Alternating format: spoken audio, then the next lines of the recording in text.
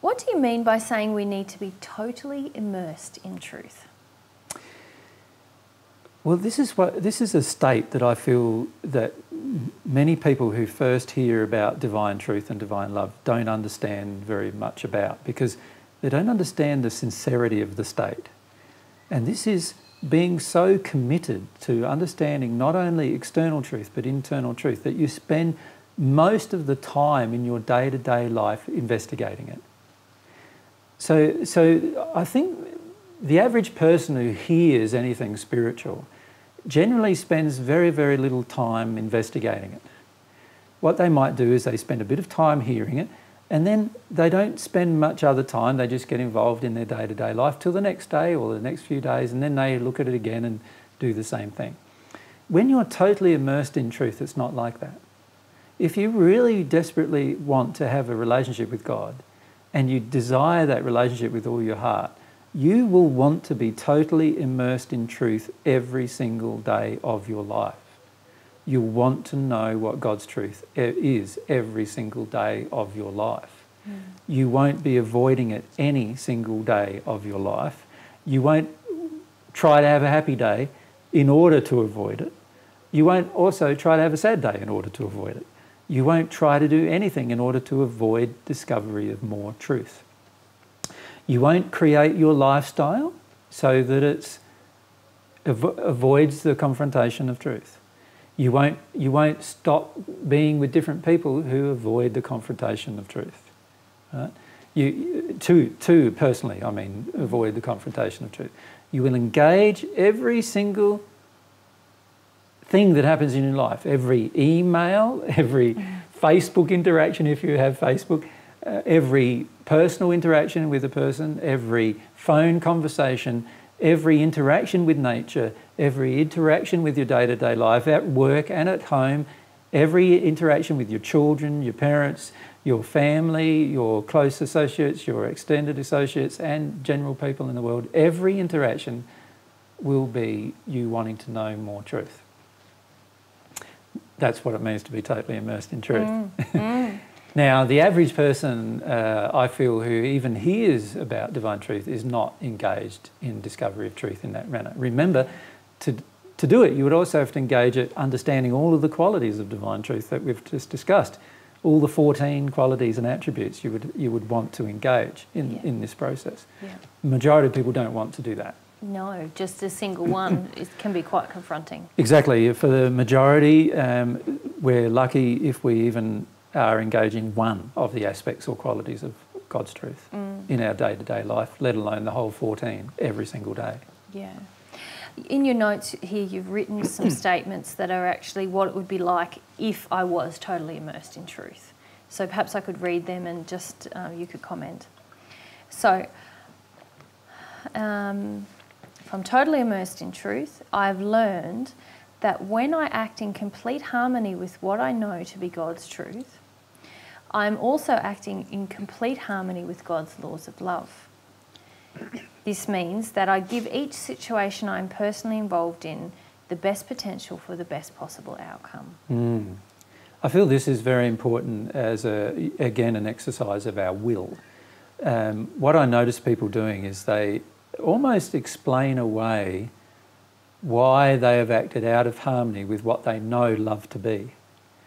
You know, they say things like, oh, I'm not that developed yet, or oh, well, in this situation I didn't feel it applied, or, you know, there's all sorts of internal justifications that people have. When we're totally immersed in truth, we understand the importance of truth in our day-to-day life. So much so that we see that every time we act in harmony with truth, we're acting in harmony with law. That gives every single event that you're personally involved in the best possible outcome. For everyone involved. For everyone involved. Yeah. Not only yourself, but every single person involved, who's involved in your life in that particular interaction.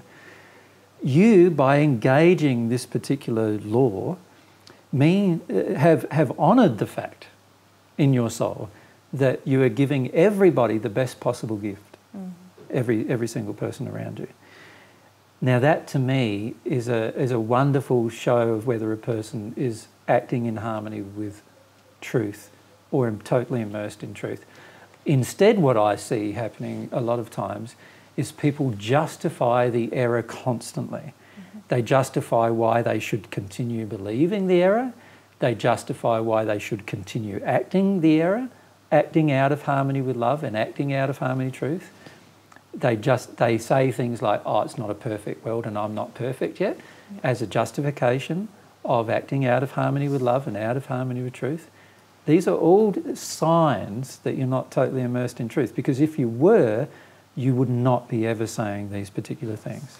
And there's a big lack of understanding that every step we make towards God's truth and acting in harmony with that truth actually maximises positive potentials for everyone. Exactly. And so it's the most loving thing we could do. Yes, yeah, absolutely. Yeah. And that is the thing that I feel a lot of people are forgetting about truth. When they act, by dishonestly, or they don't tell the truth, or they don't act in harmony with the truth, they are basically choosing to not love. And every time you choose to not love, you are damaging your soul. Yeah. You're actually doing something more that you're going to have to, at some point in the future, compensate for. Yeah. So you can see why most people never reach at one with God while on earth, because in the course of a day, there's many justifications for choosing to act out of harmony with love, which means that even though they might have a longing for God's love in the morning, during the day they're chosen to act out of harmony with it, which now has caused additional damage to the soul that would need to be compensated for. Yeah. And it's very, very damaging to yourself and to other people, of course. Yeah.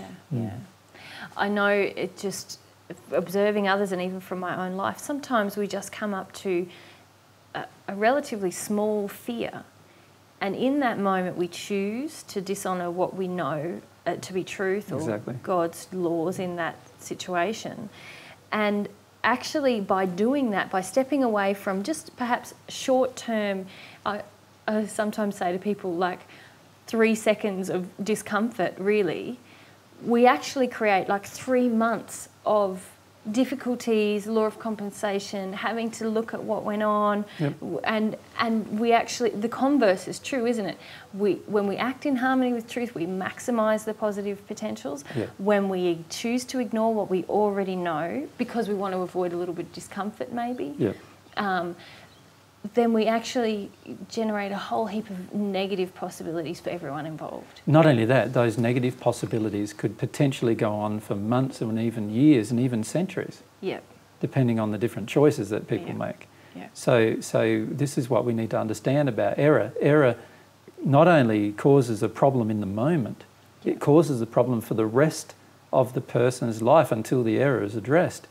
Whereas truth not only has a benefit in the moment, but it has a benefit to the person the rest of their life. And everyone else. And everyone else. So, yeah. Oh, go ahead. And if we really were if we understood that about truth, we would never avoid it. No. Never avoid it. Yeah. Okay, next one. I've learned to be in personal truth at all times, with all people, and under all circumstances, no matter what the potential outcome will be, because I will then be in harmony or be brought into harmony with God's laws, which support my acting in harmony with love and truth. So when we look at this particular subject, what is it that you feel like about it when you read it? Well, in the statement is inherent that it's at all times and with all people. There's no exceptions. Yes. So it's across the board. I've made a decision when I'm immersed in truth that I will always be truthful. And also here you're saying it might not be, I might be just truthful about my personal truth, and that might have to be corrected, but by engaging in this way, I allow the possibility of that correction to happen. Exactly. Rather than just avoiding it. Exactly. So a lot of people use the excuse that, I didn't act that way because I don't know for certain whether that's true or not. Well, my suggestion is this. Do what you think is the truth at the moment, and then let the law, God's laws of truth, correct you if you're wrong. Yeah. And if you're humble, you would choose to do that. You would do the best with what you currently know. You wouldn't choose to not act. You wouldn't choose to avoid. You would choose to do the best with what you currently know. Then you would be open to change, showing you that maybe what you currently knew wasn't enough. And you would let yourself go through that process. Yeah. So it's a bit like the child when it gets up to walk. The child doesn't go to itself, I'm not going to try to walk because I'm going to fall over. The child says, I'm going to walk because there's a lot of advantages in walking. I can scoot around now. I don't have to wear out my knees. It's a lot easier to get around. I can climb higher. Yeah. There's a lot of advantages to walking. So the child doesn't choose to stay crawling, right, just because it's afraid of walking. Now, if we look at the average person when it comes to truth, many times we choose to stay crawling when it comes to truth rather than get up and walk because we're afraid of what walking might do. Just afraid to fall over. We're afraid to fall over, we're afraid to make a mistake. And honestly, living a life based around fear of mistakes causes a lot of damage to your soul. You're actually causing damage to your desires and intentions. You're causing damage to your passions. You're causing damage to your personality because you're suppressing your personality. So it's very, very damaging to your soul to choose to do that. Now the child, when it gets to try to walk, it doesn't do that. It just gets up and it knows what it wants and it goes for it, even though it possibly knows that it might fall over doing it. It'll just get up and try again. And we often, as adults, don't have that same attitude because we're afraid of dealing with certain emotions. Yeah. Yeah, absolutely. All right, next one. I've learned to state God's truth at all times, with all people and under all situations, no matter what the potential outcome will be, when given the opportunity to do so by others and their own exercise of their own free will. Yes. So this is saying, basically, that I choose at all times, in all circumstances, in all situations, to share what I know is God's truth on any matter. And so I choose to live it. This is... In every situation. Go on. Sorry. Presumably this is truth that we've felt because we can't receive it any other way. Well, we wouldn't probably be living it without feeling it. But even if it's something that we know to be true but don't feel just yet, I would still choose to do it. That's the reality. Because I honour the fact that I know it but not yet feel it. I know that there's errors in me that cause me to not yet feel it. But I would allow the process to expose the error. Yeah. So I would even choose to do it then. So if I know that yelling and screaming at somebody is not a loving thing, and yet I still feel like yelling and screaming, I wouldn't yell and scream at them because I would choose to do what God's truth would dictate to me in that particular situation, not my own truth. My own truth would say, yeah, go and have a good yell and scream at them. God's truth says, no, don't do that. You're going to damage people that way. You're going to damage your own soul that way. But the second half is the important thing. Yes, very important. Yeah. So if we reread the second part of it. When given the opportunity to do so by others and their exercise of their own free will. Yes. Now, this is what many people forget. People give you an opportunity through the exercise of their will. You have no right to share truth with others except when you're personally engaged in it. So in other words, if you're in my life, I now must share the truth, right? Because it's my life. But if you're involved with, say, Igor, who's behind this camera in front of me at the moment, and you want to engage Igor with a certain truth, and it's none of my business at all, then I have to wait until you or Igor express a desire to know the truth before I could share it with you. Yeah. That's honouring the free will of the individual. Yeah. So I notice very many things going on around us that are very much out of harmony with love and truth a lot of the times, and I say nothing until placed in the situation where one or more of the people involved has asked me about the issue. Then I say everything possible Yep. that the circumstance and their will allow me to say, Yeah. while honouring my own love of myself in the process. Yep. And that's what we would do if we were totally immersed in truth. Mm-hmm. All right. Point 4, I've learned to live my life fearlessly in truth at all times. I'm no longer governed by personal fear, and personal fear becomes subordinate to the higher importance of living in harmony with God's truth. Yes, this is an extremely important thing to understand. To be totally immersed in truth, we have to be prepared to subordinate our fear to God's truth. Yeah. Most people are not prepared to do this. This is the reason why the majority of people who have heard divine truth do not progress, is because they are unwilling to subordinate their own fear.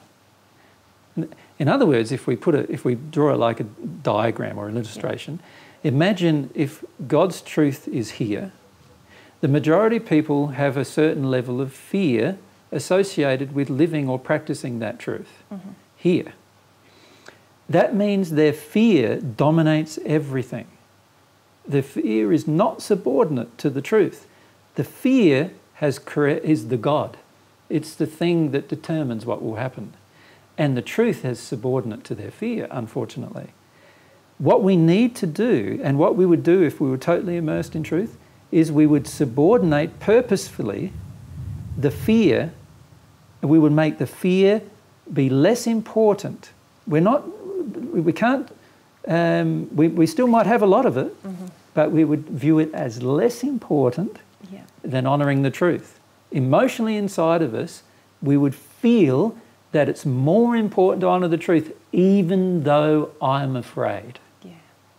Right? That's what we would do in every situation. So there's some situations that I'm very afraid still, because I've still got some fear in me about certain situations.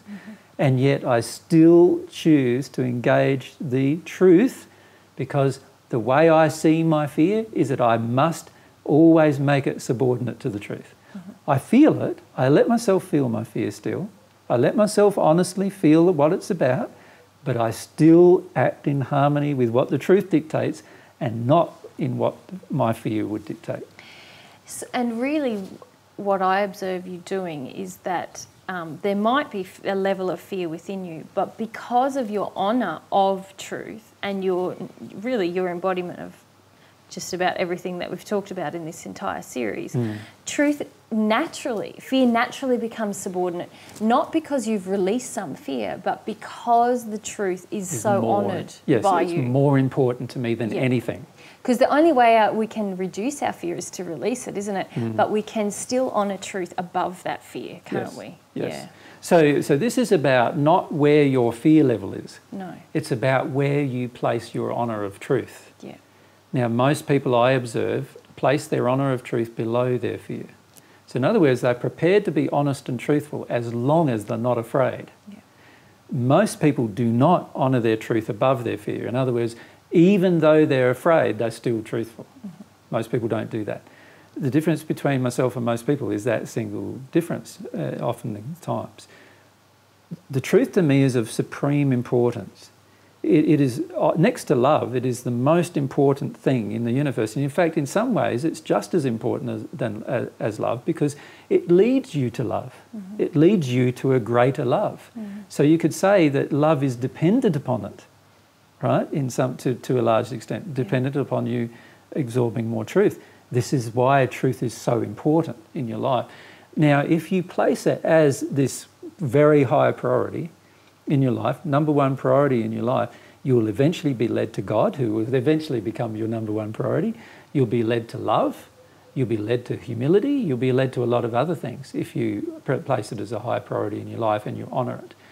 It's when we dishonour it, or when we view our fear as more honourable or more important or as a high priority, that we get ourselves into extreme difficulties when it comes to our progression. We also eventually choose to do things that are very damaging to our soul when our fear governs our actions.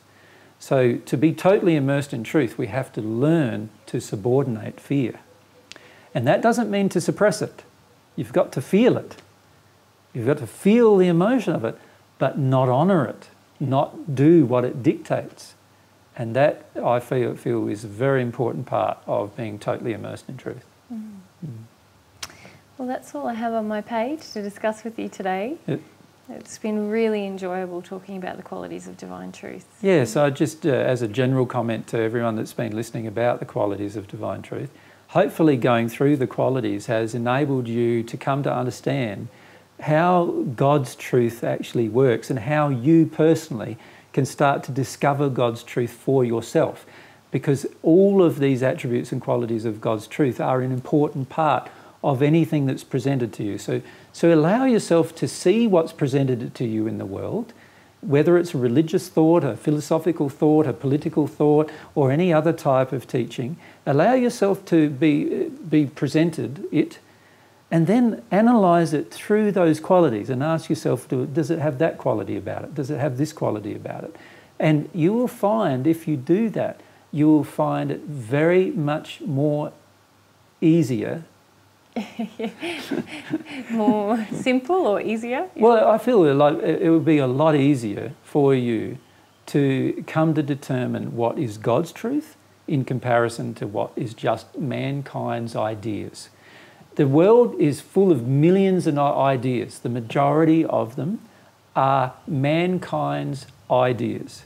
None of them, a lot of these men's ideas, you could say almost all of them are not God's ideas and therefore not God's truths.